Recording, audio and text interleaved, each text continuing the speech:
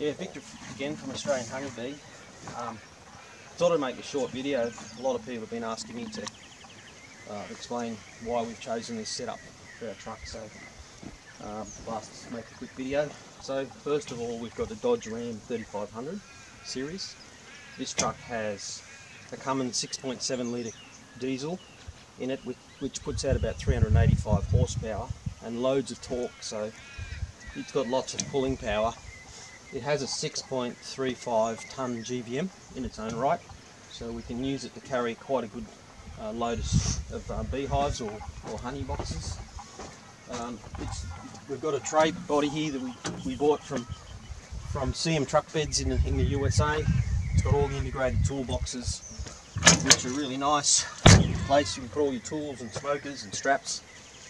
The truck's a dual rear wheel, which is very important for the weights that we're carrying. So the trailer, this is a trailer that we bought from the US, from Gator in the US. It's a 12 tonne GVM trailer, and it's so we've got a hitch here that's built into the bed. As you can see with the air hoses, it's got full air brakes. With the truck, all the electricals all plumbed in and wired in here, so it's nice and easy. We optioned the trailer here with electric landing gear, electric hydraulic landing gear. So it's really very easy to unhook the trailer. We can unhook it, in a couple of minutes if we need to leave it and go. Toolbox is integrated into the front of the trailer. That's where we, store all the stuff that we use on an everyday basis, like our bars for, undoing straps and spare straps and things like that. We've got the spare tyre here. We've also added an extra spare tyre here, and we use the area up here to store the spare tyre for our little machine. The deck is a 25-foot long deck. I think it's about 7.6 metres long, so we can fit, on this trailer we can fit 120 beehives, which is 5 rows of beehive pallets, 2 high, and we can also fit our little machine, our little multi-one mini loader, on the trailer. So we effectively don't need to carry anything on the truck other than our swags and camp gear. So not access the trailer. The good thing about a gooseneck trailer is just how low the height is. So that's about 800 millimeters tall. Very low compared to most trucks. Getting up onto the truck steps, and also you need to get up on top of your load to check straps or whatever. Climb up in front of the trailer here, climb up onto there. So nice easy access to the load from deck.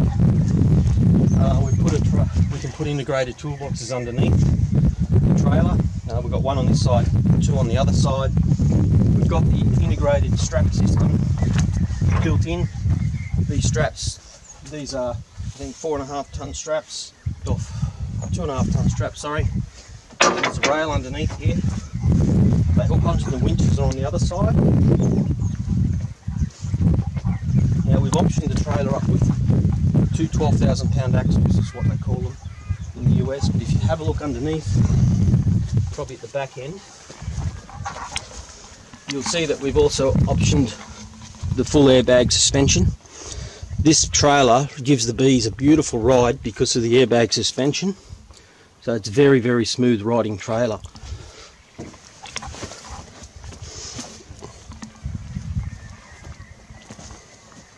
As you can see, we can fit 3 pallets wide on the truck. Now in the US, their road widths are different to ours.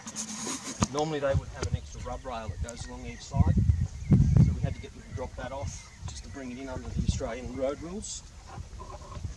The guys in the US changed the indicators lights because in the US some of the colouring is different.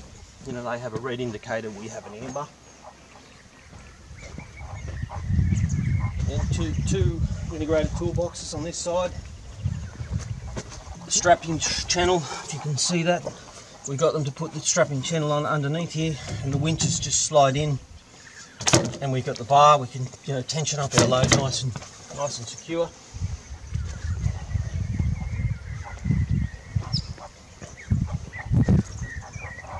That's about it. So here's our compliance plate.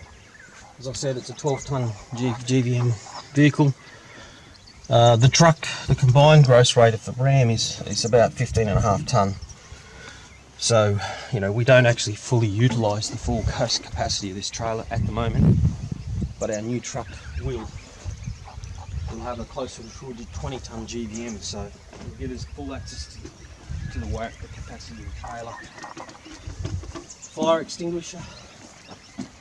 So it's fully compliant in Australia. For registration purposes, it took us quite a long time, nearly 2 years to get through the whole approval process. But we're finding it very flexible. The good thing about a gooseneck trailer over a standard trailer is how agile they are. So you can see how the truck can jackknife in around the trailer.